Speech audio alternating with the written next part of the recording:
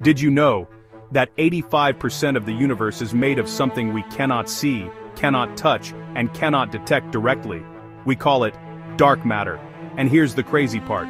Without it, galaxies would literally tear themselves apart. Stars spin so fast that gravity alone shouldn't be able to hold them together. But something invisible is acting like cosmic glue.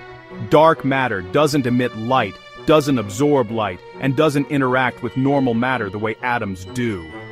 It's just there.